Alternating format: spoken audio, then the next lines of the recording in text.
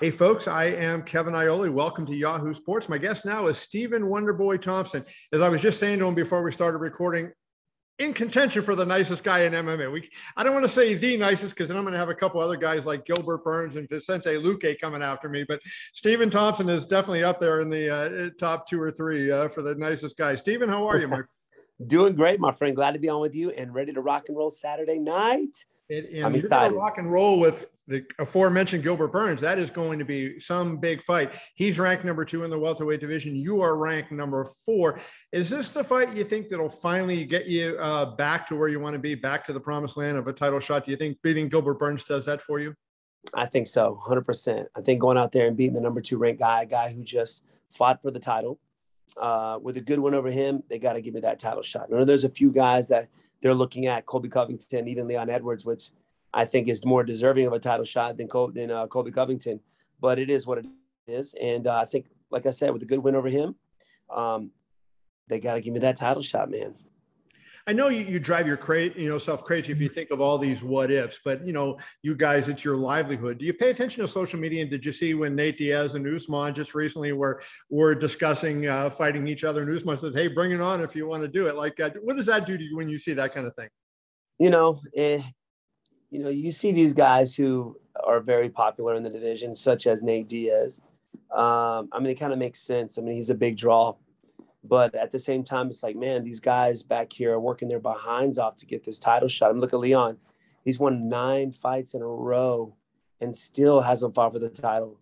So I think there's a little something wrong with that. But at the same time, Kamaru Usman has definitely settled himself for one of the best pound-for-pound fighters in the world. So he can kind of do what he wants at this point and fight who he wants to fight. But if it was me, man, give that Leon Edwards a shot. Give me another shot. Somebody who hasn't fought for it yet. So and that's it. I think I'm the worst matchup for him. Well, he's fought, so he's basically fought everybody but you in the, if you consider himself in the top 5, and you being number 4 ranked, so the 5th guy, he's fought everybody else but you. So that if you give a good performance against Gilbert Burns, you have an argument to make there. Exactly. Good win over him. And it really depends on how I beat Gilbert Burns for sure. I got to go out there and I got to do what I know I can do out there as an athlete. So, yeah, man. So I'm not looking past Gilbert at all. He's the guy I'm going to be standing in front of come Saturday. And I'm known a lot of people to look past opponents and then get taken out. So I cannot do that. I talked to him about this, and I made the point that I thought you might have the best footwork in MMA, and certainly the best footwork of anybody he has seen. It kind of reminds me of when Dominic Cruz was on a roll, guys fighting Dominic Cruz, and they had difficulty hitting him because of how good his feet were and the angles he created and everything.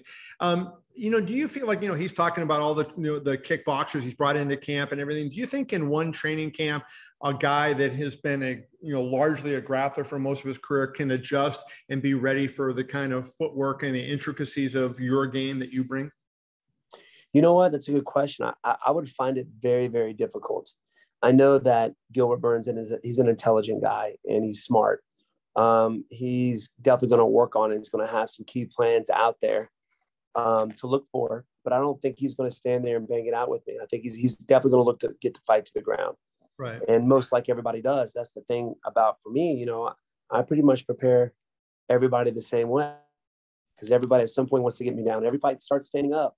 So, but somebody like Gilbert, I think it's just an honor to step out there with him, man. One of the best at 155, one of the best at 170s. And I'm just glad that he's given me the opportunity to do it because there's a lot of guys in the top 5 who were like, nope, I'm not fighting this guy. I'm like, I'm just sitting here waiting on people. I'm just excited to step out there, man. I want to ask you this. This is your first fight since your brother-in-law, Chris Weidman, broke his leg in a horrible tragedy. One of the things nobody wanted to see. You never want to see anybody get injured like that. I know you guys are close and Chris is walking, which is great to see. He was even in the gym a couple of days. But, in your mind, given how close Chris is to you, is there any, hurdles to get over knowing what happened to him? Like, does that give you any case of the willies or anything because how, what can happen and you saw it with a family member? You know what? It was devastating because I was there in his corner when it happened, man. It was devastating for Chris, but he's in good spirits now. And for me, it didn't bother me at all. Things like this happen in our sport It's only happened 3 times, and he's been a part of 2 of them, which I couldn't wrap my head around. I was like, what the heck?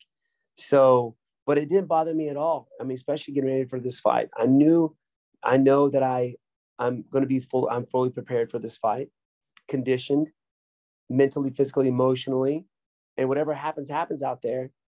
I'm fine with. I've already lost. I've been knocked out.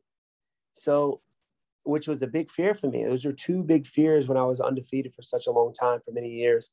And now it doesn't bother me. Like, I know I can just go out there and fight now and have fun. And I think it's shown my last few fights that I feel a little bit more free whenever I step out there in that cage. So it doesn't bother me at all. Is that, when you say it doesn't bother you, I know you have that human empathy for another person. But is it just from being in the cage for so long and in the fight game for so long that like you understand it? Like, because I think most people look at it and they go, I don't know if I ever want to kick anybody else again when I see that happen. Yeah, man. And it's, I've been in the game for so long, and so has Chris and a lot of these other fighters out here.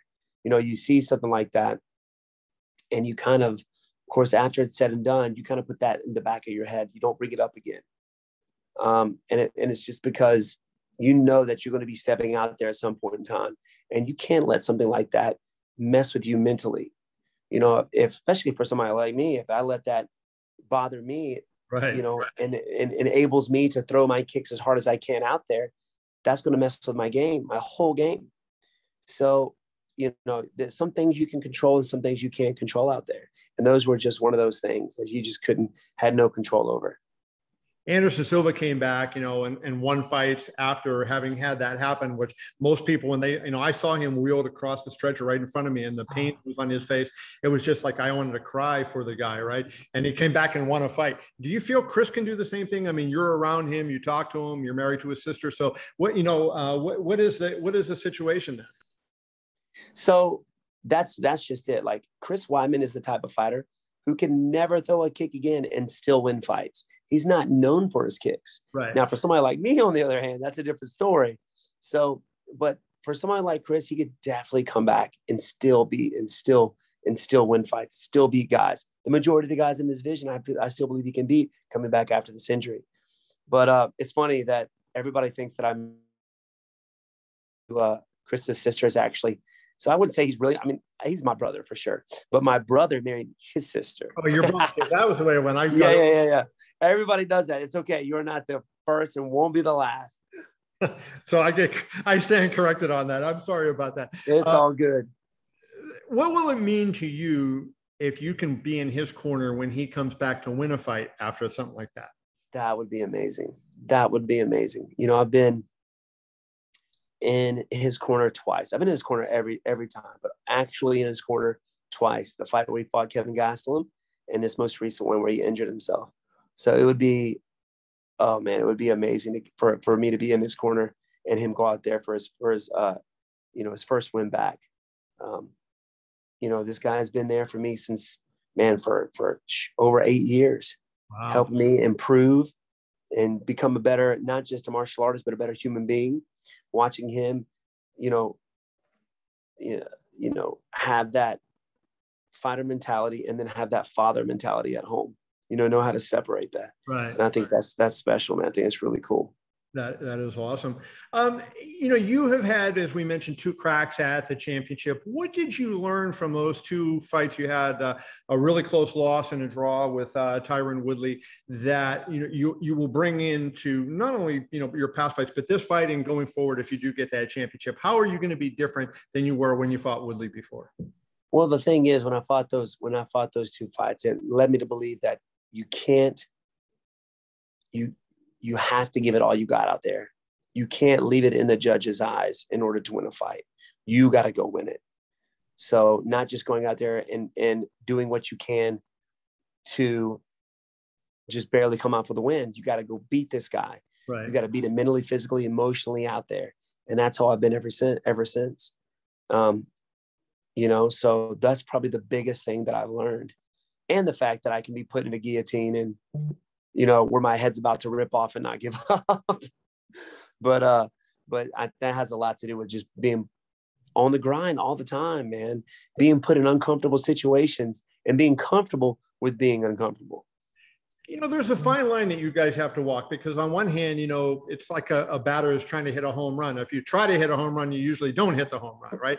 And it's the same thing. You want to make something happen in the fight, and you want to get the big punch, and you want to get the kick or whatever it is that you're trying to accomplish in the fight. So you want to make it happen, but you also can't, be too, so there, can you discuss like sort of the difficulty of, pushing too much as opposed to holding back too much? Yeah, man, you kind of have to find that happy medium, because if you push too hard, you're going to end up running into something or getting taken down. So you have to find that happy medium, and that really relies on what your opponent's doing. If your opponent's really aggressive, maybe something you'll react differently for somebody who backs away, like Tyron did. Tyron just kind of backed up, and that's when I should have been a little bit more aggressive, instead of waiting on him. Right. So, and that comes with experience. That comes with a lot of sparring sessions, a lot of training sessions to learn, to try and find that happy medium. Interesting. I want to ask you this before I let you go then. So, talking to Gilbert today, he said, that he really struggled for about a month after losing to Usman, because he didn't understand what had happened to him, that he felt like he had put all this time in, all the effort, and that he had a perfect plan, and, it happened. But he did say that he took solace in the fact that when he stuck to the plan early in the fight, it was working. It was just when he went away from the plan, it didn't. Can you relate to what he was saying? And do you feel like, how he's going to be going into this fight, given, you were kind of in a similar situation after Woodley? Yeah, 100%, man. Especially the mindset. I know exactly what that feels like. Like, why did I not perform the way I wanted to perform? But sometimes you can be drawn into a fight or your opponent's fight and not make it your own, right? And I believe that Kamaru Usman drew him into Kamaru's fight instead of the other way around. And you got to be careful of that. You got to stick to and also I think at some point in time, his mindset changed a little bit. He was going out there and he was thinking about what he was going to do to Tyron. And at some point in time, when he didn't knock him out, when he didn't finish him, he was more worried about what Kamaru Usman was doing to him. Yeah. You know what I'm saying? So that's a big difference. It's a big difference in mindset for sure. Well, I'll tell you what, everybody's excited about the main event at UFC 264, but I've said it a million times. Do not sleep on this co-main event between Wonderboy Thompson and Gilbert Burns. It's going to be a fun one. Steven, I appreciate you, brother. Thank you so much. Good to talk to you again. All the best on Saturday. Thank you, my friend. I appreciate you and definitely enjoyed it. Have a good one, sir. You too. Bye-bye.